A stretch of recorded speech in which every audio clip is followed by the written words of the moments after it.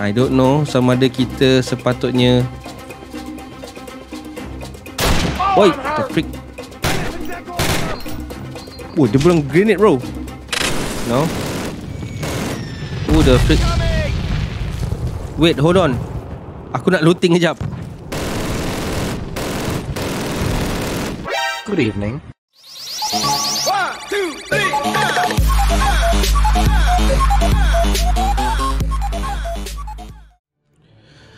Alright guys, welcome back. Moanzai di sini dan selamat datang ke game Call of Duty. Dan aku tahu kenapa korang akan pelik. Kenapa lah Mamat ni main game Call of Duty? Game kan dah lama. So, bila kita datang kepada game lama, itulah yang aku nak tahu. Pasal masa-masa zaman childhood aku tak sempat aku nak main game-game macam ni. Dan aku tak tahu kenapa, apa yang best sangat Call of Duty ni sampailah sekarang.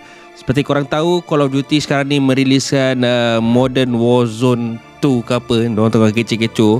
So aku pula kat sini nak kaji daripada ground dia tu, daripada asas je Call of Duty ni, apa yang buatkan game dia menarik.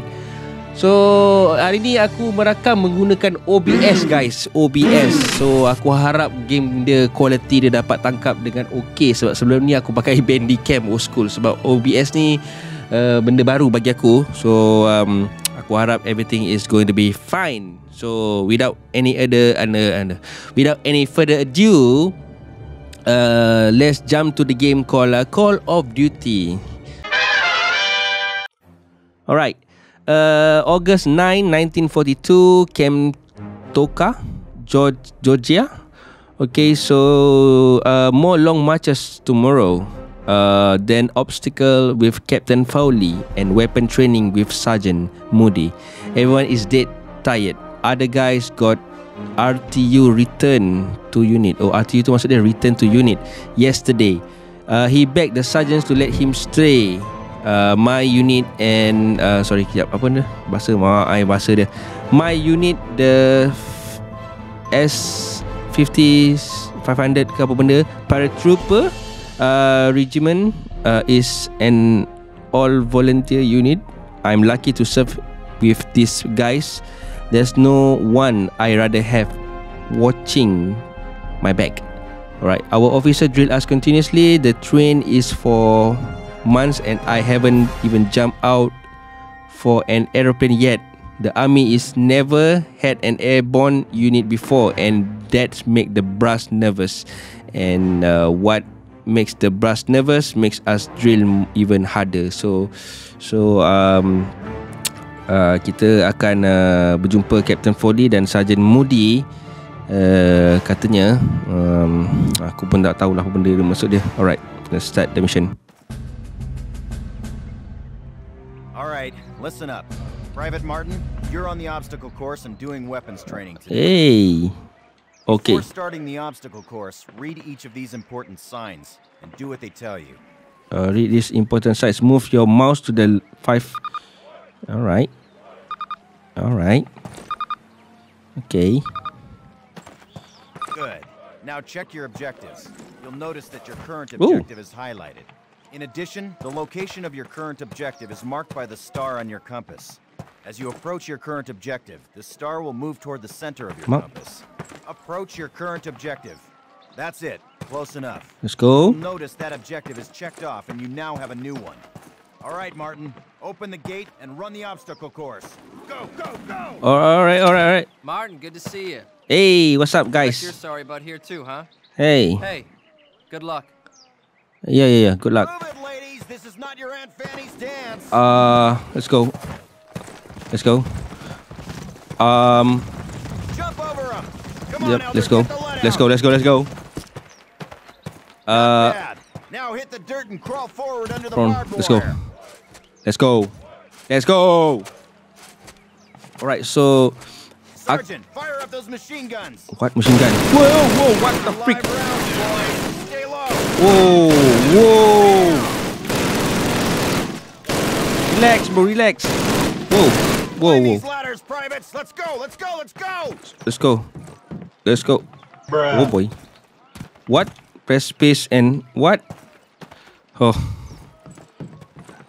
Tadi aku dah Let's go. Private Martin, proceed through that door. Sergeant Moody's gonna take you through weapons training. Alright. The rest of you ladies, stay right here. Okay, to be frank, aku tak pernah. Eyes up, Private. I'm up here in the observation tower. Alright. Grab one of those M1A1 carbines from the table. A1. Wait, what?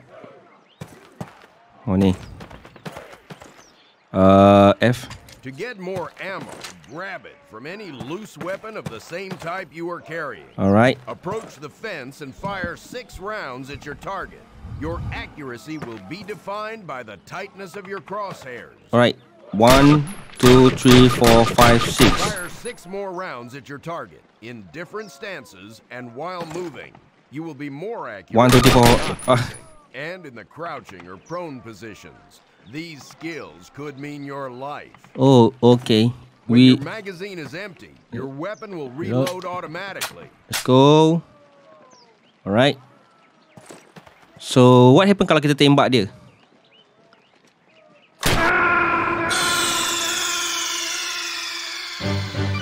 Snake, are you okay? Snake? Snake! Okay, macam aku cakap tadi, aku tak berapa sangat pada shooter game ni sebab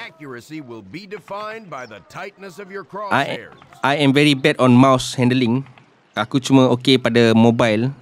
Mobile punya accuracy aku okay sikit lah daripada mouse ni macam susah sikit. Fire 6 more rounds at your target in different stances and while moving. You will be more accurate while not moving and in the crouching or prone positions. Alright. These skills could mean your life. Okay. When your magazine is empty, your weapon will reload automatically. Alright, Private. Okay. Move on to the next area. Let's go. Oh. I thought shift key tu untuk lari tapi oh. Where should we go? Alright. Grab up a Springfield rifle from the table, switching it for your carbine. Turn to the left, move to the fence, and fire 2 rounds at your target. Let's go. Perfect. Let's go. Wih, dia punya. Now fire 2 rounds at your target while aiming down your sight. What? Hit the far down your sight. Maksudnya apa?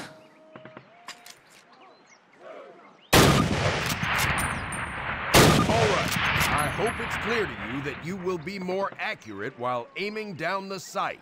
Alright, Private, move on to the next area. Alright. Exchange your Springfield for one of the Thompson submachine guns on the table. Let's go. Unless Tommy you've gun. got 3 hands, you can only carry 2 weapons, besides your sidearm and grenades. Okay. Fire 10 rounds at your target. First from the hip, then aiming down the gun sight. Compare your accuracy. Get used to firing both ways. You will Okay. notice a slight zoom effect when you raise and aim down the sight of a weapon without a scope. Aku akan macam aku faham. Take a few steps while aiming down your sight. You're gonna move slower this way. What? Take a In few. close quarters combat, you can hit your enemy with the butt end of your weapon. This is called a melee attack. Try it with your Thompson. Don't screw around, kid. This is for real. Okay, okay. Now switch weapons, Private. Unless you're as dumb as you are ugly, it may dawn on you that each weapon is good for different situations. Make the wrong choice and you could buy the farm. Fire 3 more rounds at your target. Ni carbine. Outstanding, Private. Proceed to the next area. Let's go. Pick up the frag grenades from the table. Pick Ooh. them up. Alright. Throw a grenade into each of the openings before you. Rock and fire. Wait, hold on. Move behind the concrete post and lean out to the left, then the right. Hold. Oh ma. Help protect you from the enemy. Okay. Hey.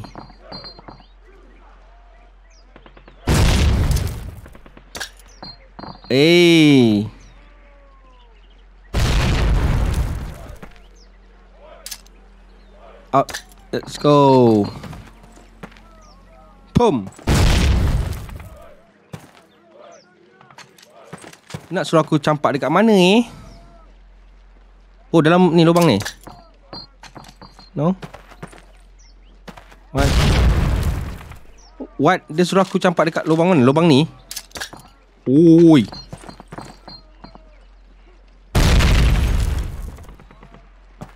What? Aku campak salah lubang ke apa? Ke sana pula campak dia. Let's go.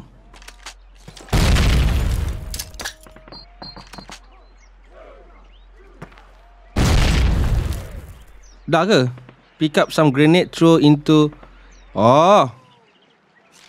Alright. Alright.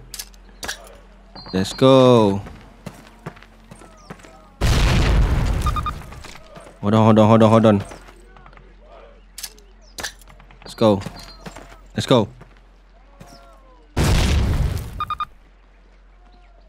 Pick up some... One more. Shish. Alright. Done. Dah. What? Berapa dia nak suruh aku baling?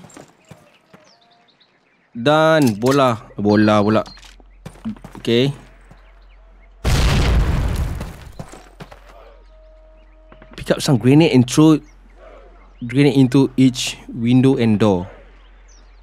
Man, kita ada... Aku tak tahu game ni dah broke ke apa. Dah lah. Apa lagi? Kau pula aku bom nanti gang. Pick up the frag grenades from the table. Pick them up. Alright. Okay, so we start again. Throw a grenade into each of the openings before you. Rock and fire.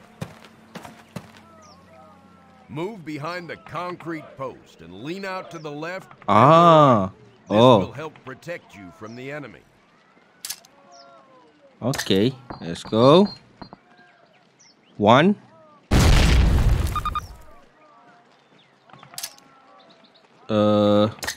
Nope. Shish. I miss. I miss. Nope. What? Miss again. Okay. What? Macam mana nak masukkan dia dalam? Nope. What? Seriously? I miss.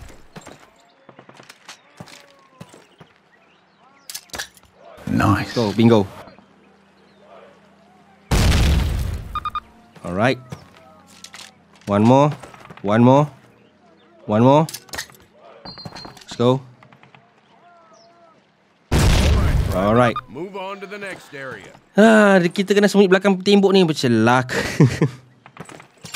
Remember, Private, if you get hurt, grab one of those health kits and use it. Alright. Don't be a hero. They will save your life.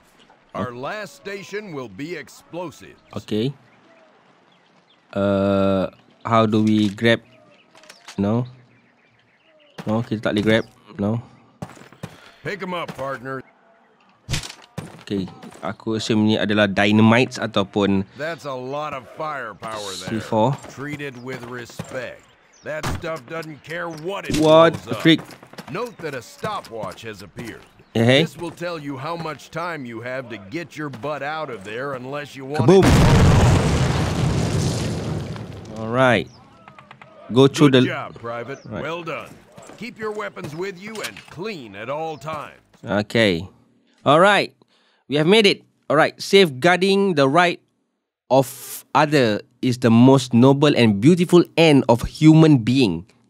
Khalil Gibran, the voice of the poet. Okay, so kita dah lepas untuk pergi ke level seterusnya. Alright, so this is maybe our first mission. Baker Company, listen up. This is the big one. Operation Overlord, the air and seaborne invasion of Normandy. On H-Hour D-Day, seaborne infantry will attack 5 beaches codenamed Utah, Omaha, Gold, Juno, and Sword here on the coast of Normandy. Utah and Omaha beaches will be attacked by 3 of our infantry divisions. At the same time, 2 British and 1 Canadian division will hit Gold, Juno, and Sword beaches. The airborne will be landing 6 hours before H-Hour, before the air and naval bombardments. The British 6th Airborne Division will be landing here. At the same time, the 101st and the 82nd Airborne will be landing in these areas. The Dews River Estuary here divides Utah and Omaha Beach. The mission of the 101st is to capture the Dews River crossings linking Utah and Omaha Beach and to protect the flanks of Utah Beach. This road here is the main highway that connects the entire Cotentin Peninsula. The Germans have troop concentrations in this region. When those troops are mobilized into a counterattack on the beaches, they'll have to move along this road. The 101st is going to make sure that doesn't happen. Baker Company, that's us, has been assigned this causeway here. The Pathfinders, like Private Martin, will be dropped ahead of the main force and will plant beacons on the ground to mark the landing zones. However, there is no telling what will happen once we're on the ground. So I want all of you to learn the objectives of every unit in both the 101st and 82nd. I also want you to study these maps and photographs until you've memorized them. We will be landing behind the Atlantic Wall, between several German garrisons. We can't expect to be relieved until at least several hours after H-Hour. This is what we've been training for. Good luck. Wow. The briefing dia. Alright, so okay, so ini adalah pada tahun 1944. Alright, 1944 pada pukul 6 Greenham Common, England. In about 3 hours, I'll be in Normandy as one of the Pathfinder for my unit. I'll be landing ahead of the main airborne force. The Pathfinder land before the main force and place beacon on the landing field to guide the rest of the pilot and paratrooper in. The brass are sending the airborne in first in the early hours of the morning to protect the flank of Utah Beach. At first light, the main force of the invasion will hit the beaches. For weeks, the entire invasion force, more than 175,000 men, has been cooped up and forbidden contact with anyone outside. With nothing to do but memorize map and battle plans, we are all gitted, eager to be in France. A few hours ago, General Eisenhower paid us a visit. If we pull out this off, the Germans are in for a one hell of a surprise. Alright. Okay, guys, so this is our first. Alright, this is our first mission. Right. Let's go. Wait, what? Link up with Sergeant Heat. We cannot use any. Is that our friend? What? No, this is not our friend. Wait. Hold on.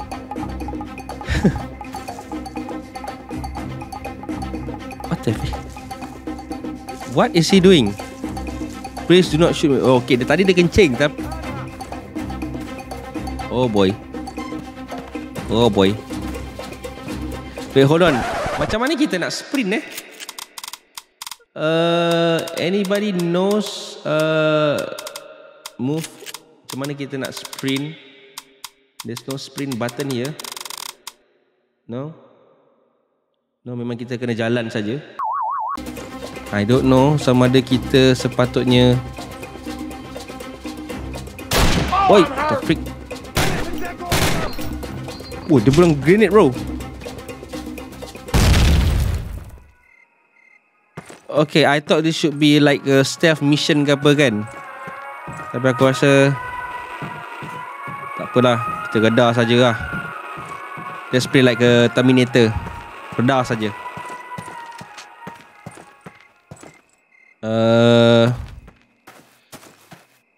let's link up with Sergeant Foley. So we cannot run. Eventually we cannot run. Yo, my man.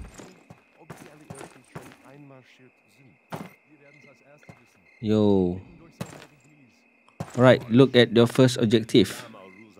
Set up a radio beacon.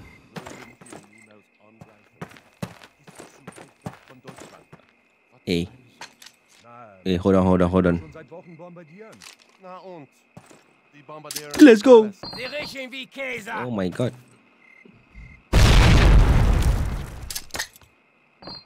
Feindliche Granate! Boom. Alright, so let's continue. Ich mach dich fertig, Amerikaner! Let's go. Lah, kau main dumb punya. Alright, let's reload. What's this? Alright, radio beacon, let's go. Okay, what are we supposed to do? Yo, let's go. Okay, so reinforcement datang. Okay. Move out!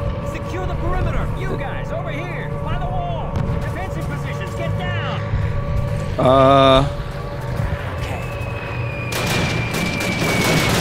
Yo, whoa, what? Bro, this is intense, bro. Whoa, relax. People are shooting like crazy. That, oh, shoot. Oh, ow.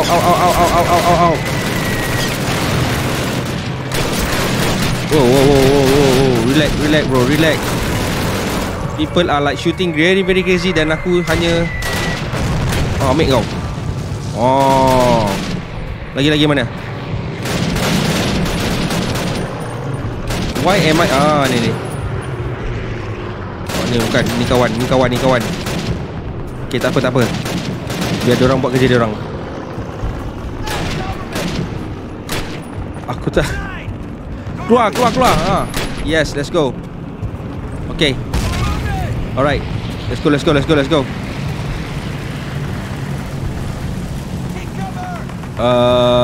Use grenade. What grenade? Oh my. People is orang spamming dia punya machine, dia punya ammo dan aku kat sini macam nak jimat nak jimat ammo gitu. Oh boy. Okay, siap. Oh boy. Alright.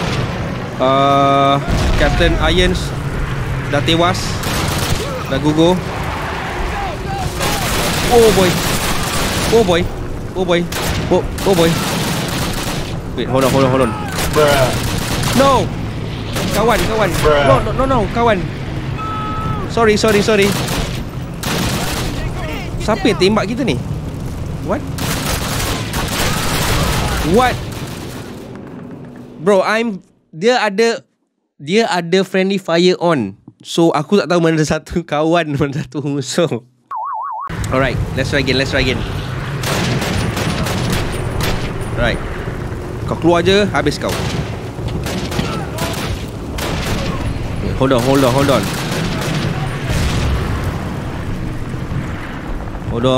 on. Oh boy. Siap. Any more?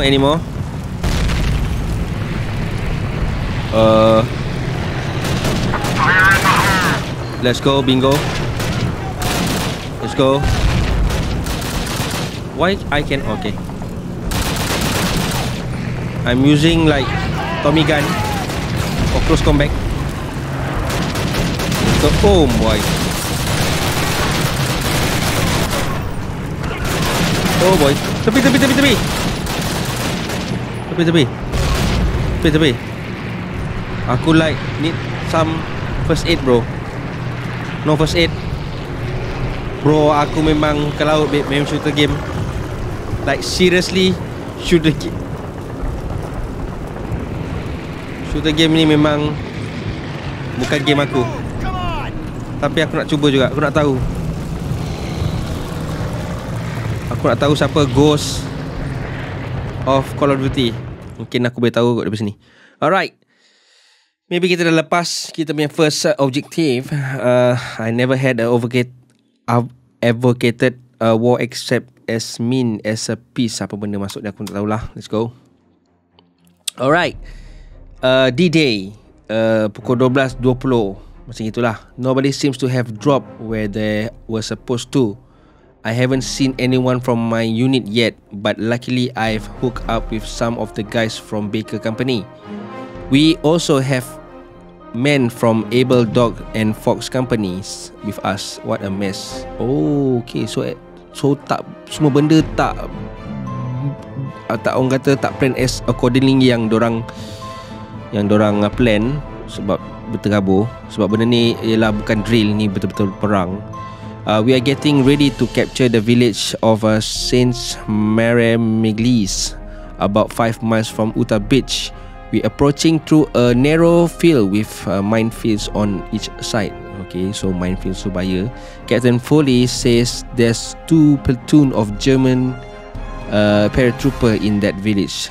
I said that we got a serious fight ahead of us.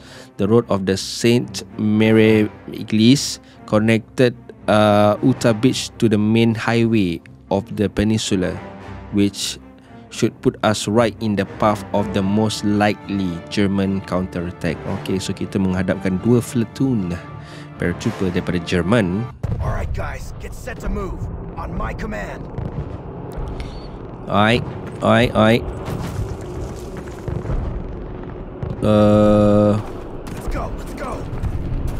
Let's go.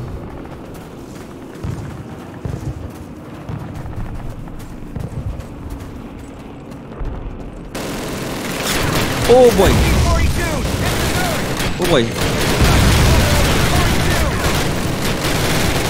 What gun am I using, bro? Mortar? What mortar? Bro.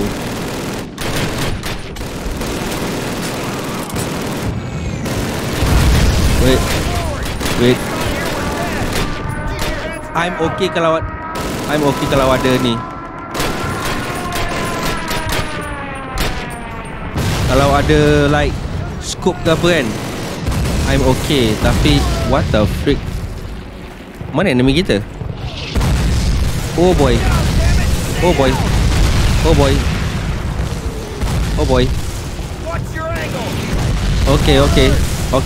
I'm watching my angle. Oh boy. We got a man down. What can we do? No, nothing. We cannot do anything. We got a man down, bro. Destroy the flank phaser anti-aircraft 3 remaining. Mana? So aku kena masuk. Aku yang kena recon. Let's go. Good job. Alright guys, we're moving on.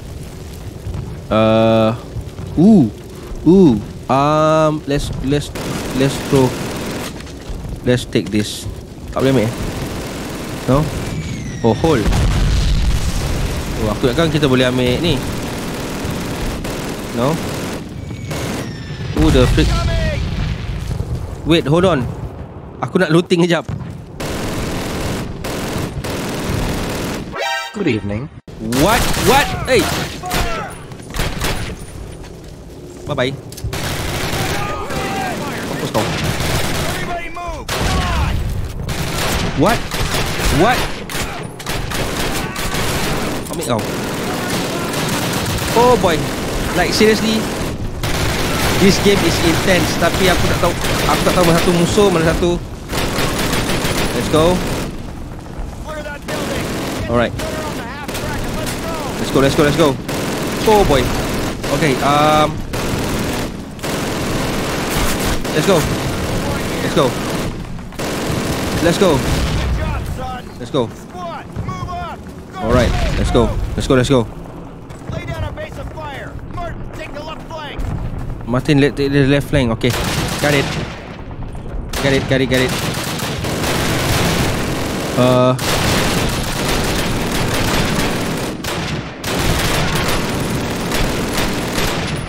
Aku tembak macam tak mati ya.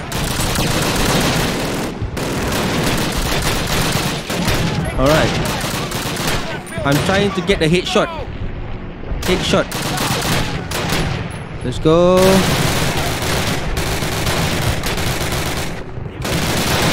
Okay. Hey, hold on. Gams away. Let's go. Let's go. Mampus kau. Kau keluar je kau dah. Mate kau. Mana lagi?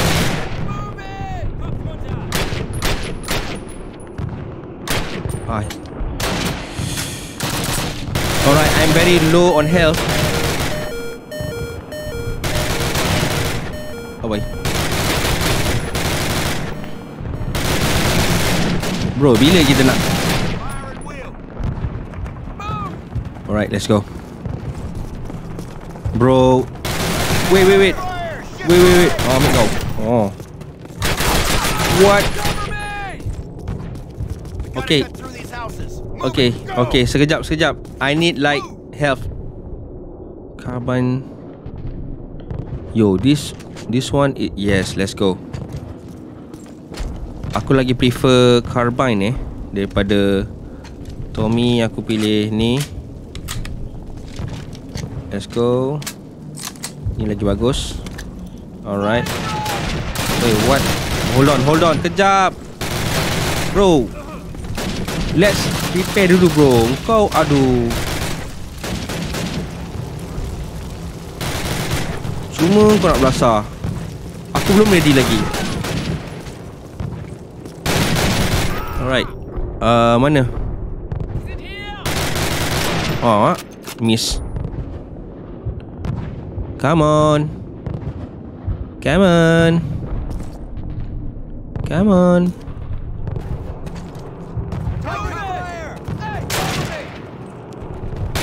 Ui, buat ai. There you go. Got one. Hey. What? Bombs away. Mampus kau. What? How the freak? Let's go. Aku ni jenis orang yang suka one hit, one kill tau. What the freak? Let's go. What? Let's go. Got it. What? Whoa. Oh, enemy. What? Bro, like seriously bro. Why this? Tak nak mati.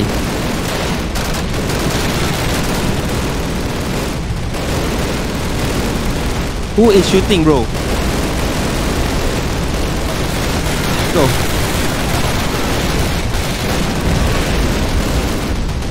Let's go.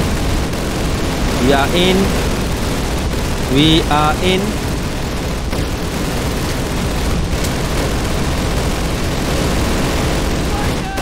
What?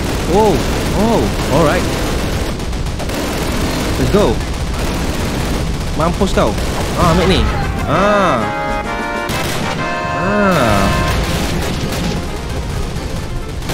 Alright. So mana lagi? Oh boy.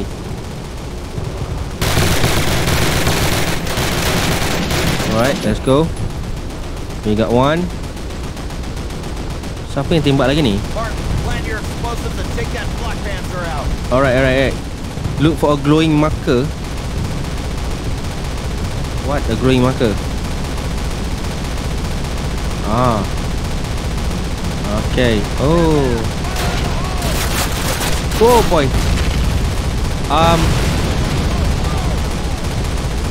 Okay. Alright. So we are left. So let's go.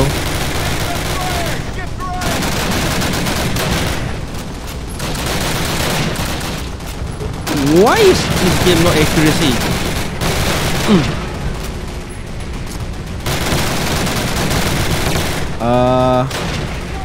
Let's go. Aku tahu yang mana. Let's go. Kalau ada sniper ni sedap ni. Tapi itulah, ada sniper. Apa yang ada saja. Can we move now? Can we move now? Hey, my bye. Let's go. We push. We push.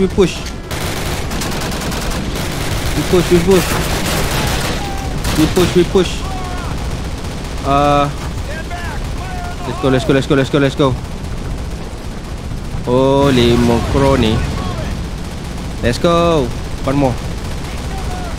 Let's go. Okay, we are one more down. Siap. Jangan serang. Biar aku yang dulu. Biar aku ambil dulu. Sabar. Relax guys. Apalah dia kill. Oh boy. Tepi. Ya Allah. Ambil benda kat sini. Diorang probably kat sini. Aku tak tahu. Buang saja. Kan betul? Yup. Let's go.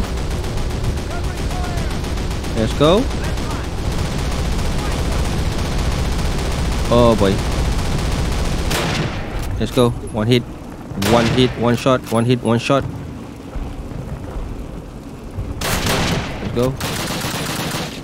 go. Perfect. Tepi. Oh boy. Number four.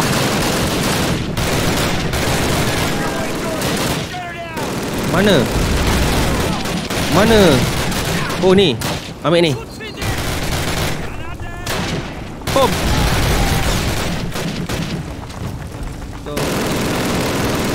Go.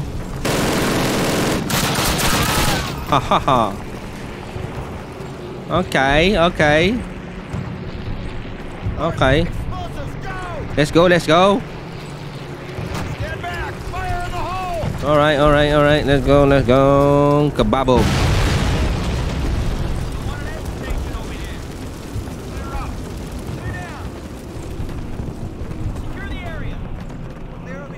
Alright, fellas. Take 5, but listen up. We'll hold this place till reinforced, but this is just one tiny village in a warring country full of them, so our work has just begun. For those of you who've seen your first action, welcome to the big time. Hey! For those of you who've seen it before, trust me, you ain't seen nothing yet. We'll redeploy those German machine guns, setting up a defensive perimeter. Keep your guard up and your buddies in mind. Good work. Alright. So, aku rasa setakat situ saja untuk game dia Call of Duty 1. Sebab aku akan buat series. Sebab aku tak boleh nak run semua game sebab masa aku terhad. Alright, so macam biasa aku akan letakkan link. Sekejap, ni bukan indie game. Alright, so stay tuned for the second video of the Call of Duty. Moanzai akan jumpa korang in the next Call of Duty series, chapter 2 ke macam mana ke. Sampai kita jumpa lagi. Peace out. Bye bye. I think the girls with their nails done now.